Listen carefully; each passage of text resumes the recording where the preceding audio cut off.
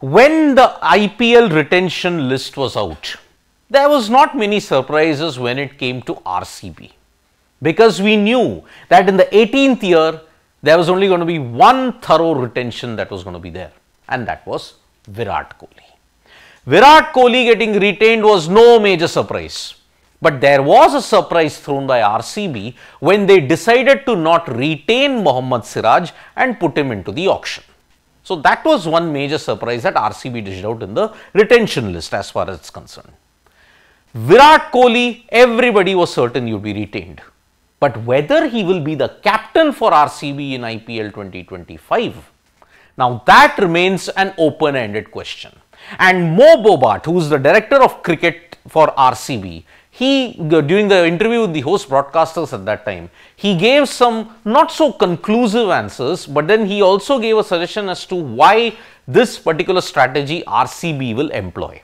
So as far as the captaincy debate is concerned, whether it is going to be Virat Kohli, Mo Bobat had an answer. He said, as for the captaincy, there are many rumors, but we haven't made any decisions yet. The only clear decision we have made is not to retain Faf. We are keeping an open mind about captaincy. So, most likely Virat Kohli will be your RCB captain only if it's the last resort. They will look for a new captain, and that is why I think in the mega auction there will be a huge emphasis on two guys, Rishabh Pant and Shreyas Iyer. These two guys who have been proven to be captaincy material, and for Shreyas Iyer in particular, he led KKR to the title in 2024. Who knows, Shreyas Iyer could be the captain for Royal Challengers Bengaluru, because he is looking for a franchisee that needs a captain. Looking at it, there are only 4 teams that require a captain: PBKS, Delhi Capitals, RCB and KKR. Now, going back to KKR, that too at a lower base price, may not happen for Shreyas Iyer. It's heavily touted that Delhi Capitals would get him. Punjab Kings, they have got their entire purse to throw. They will also get him. RCB, that is the one equation that could ensure that Shreyas Iyer comes there. A lot of people have linked Shreyas Iyer to Delhi Capitals, but most likely with this statement, RCB might go big for Shreyas Iyer in the upcoming mega auction that is there. So as far as captaincy is concerned, RCB are looking for a new captain looking into the future.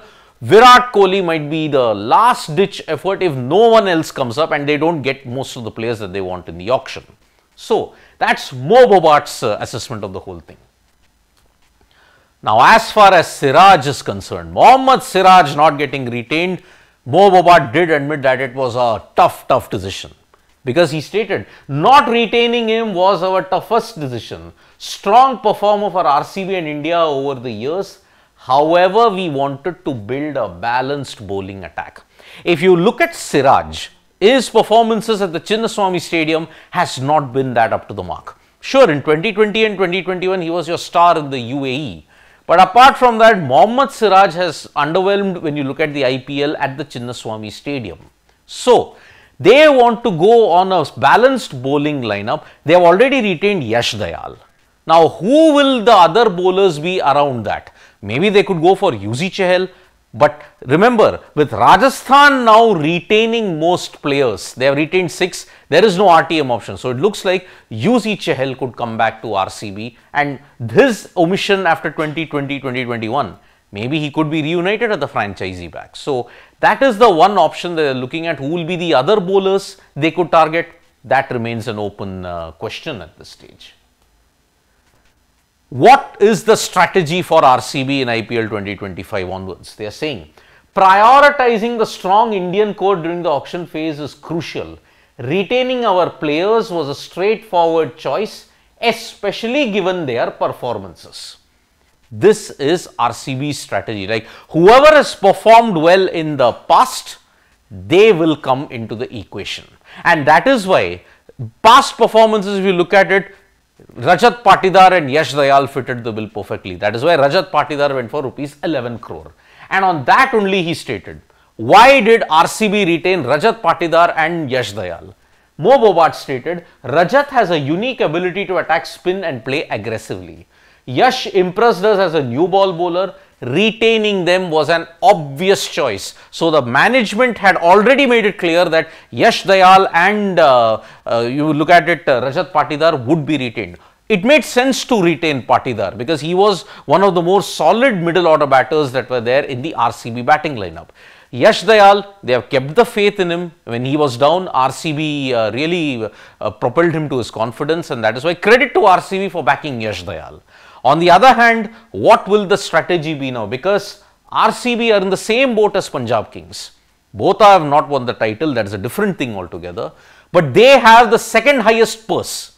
Punjab has 110.5, RCB have 83 crores. So they can actually go big in the mega auction.